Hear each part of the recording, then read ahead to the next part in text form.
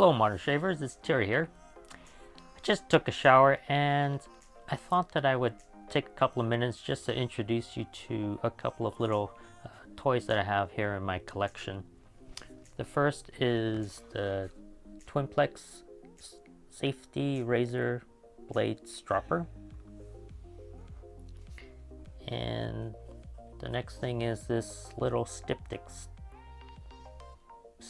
I don't know, it looks like matchsticks, but it's a bunch of Styptic sticks, basically. What's a Styptic stick for you new shavers? It's a sterilizing pen that you would apply to your skin if you ever were to cut yourself. So it helps you stop bleeding, basically. I've been fortunate that I haven't had to use anything like this for quite some time because I've managed to get my regimen down to a T, and it's very rarely that I cut myself unless someone distracts me. So going back to this, what I wanted to do is just show you what it looked like. This is really old. I don't know where oh, here it is. Can you see that? I'm just using my iPhone to film this right now. I was setting up my camera and then I thought, oh hell, I'll just use my iPhone. That'll be a lot easier. Anyhow, this came from California. It was 10 cents back in the day, and there's 32 so-called matchsticks. And they actually look like matchsticks. And what you would do is you would break one off, wet it, and then apply it to your cut. Pretty neat. Now you can buy a Styptic stick from a pharmacy for about $2 or $3 now. A lot of the wet shavers are using these guys now, Razzle Rock. I don't use it much. You basically would apply it to your wet skin and it would stop the bleeding. Stings a little bit just like any Styptic stick. For the most part it works.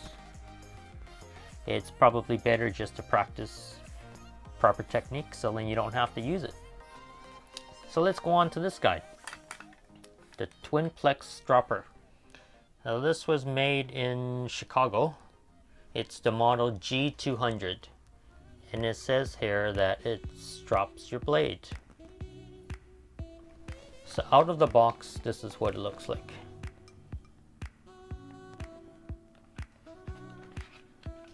And that's what's inside the box.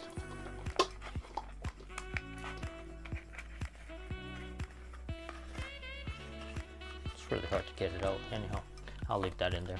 I've personally never used it before, but it's in really good condition. Like it's probably never been used before. Let me snap this back in. There, that's what it looks like.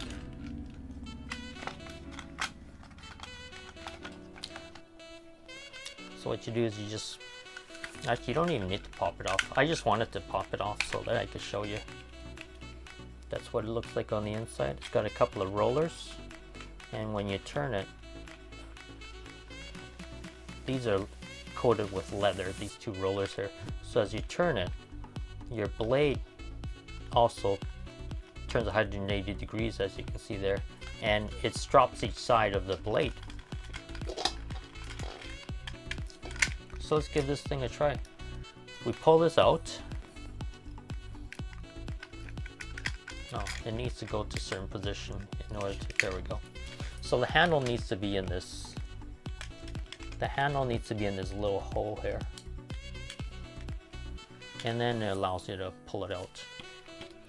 So I'm going to take this blade out of my Rocket, Gillette Rocket razor here. You know it's a Rocket because it's solid here. And this Gillette razor was only available in the UK, as far as I know. You couldn't find it here in Canada, or it wasn't sold here in Canada or in the United States. So if you can find one of these Rockets with a solid base, they are actually a little bit heavier than the standard Super Speeds. Definitely pick it up. Mine's in really good condition, so I've decided not to sell this. I'm gonna keep this till I die. Maybe you can give it to my son or grandkids or whatever. It's super smooth. It doesn't even squeak when it opens up. And if you look inside there, it's got a solid platform here. The Super Speeds have I believe they have a hollowed out groove on either side of this spine here as well. So we're going to put this Bolzano in. I believe I need to put it upside down. There's a little bump there, or 2 bumps rather. That's where your blade needs to fit.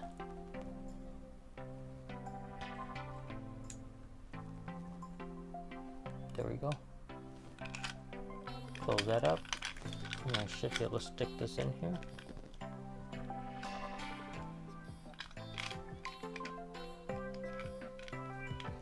I'm going to try to spin this and show you.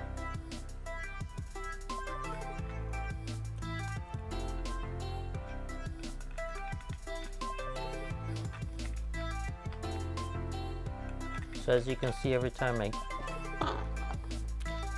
I turn around, it spins that blade for me. Sorry, I'm not getting enough height there. How about that? There.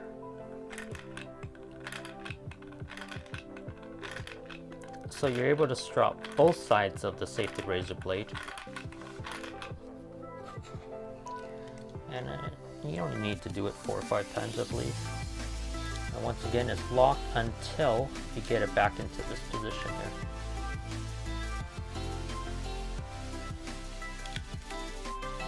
Doesn't seem to want to come out.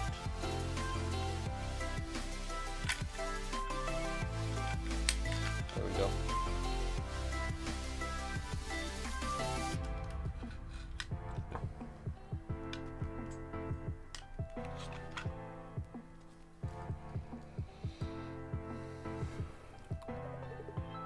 Obviously you can't tell whether it's stropped or not, and I won't tell until I shave with it, but it's a new blade anyway. So now, if you don't have a fancy device like this, you could strop this on a piece of leather.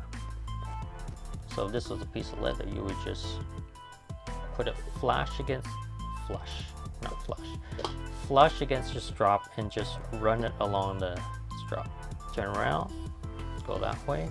Just going to do that 3 or 4 times. Turn it over, do the same thing. Being careful that you're not leading with the edge, otherwise you will nick your strop. Another thing you can do, and this isn't going to cost you anything, is to make sure your hand is clean and just strop it on the palm of your hand.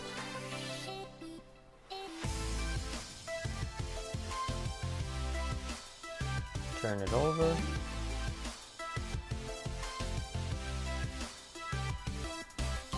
And that's what you call hand stropping. And why does this work? Because our hand is essentially a piece of leather, if you think about it. Leather is just animal hide without the fur, right? So using your hand to strop makes sense, and a lot of guys will do that, just clean it up. So that's about all I have to show you today. Just a quick video, nothing super interesting. If you have any questions, or if you have anything you'd like to see, please put them in the comments below. Thanks guys, we'll see you next time. Take care.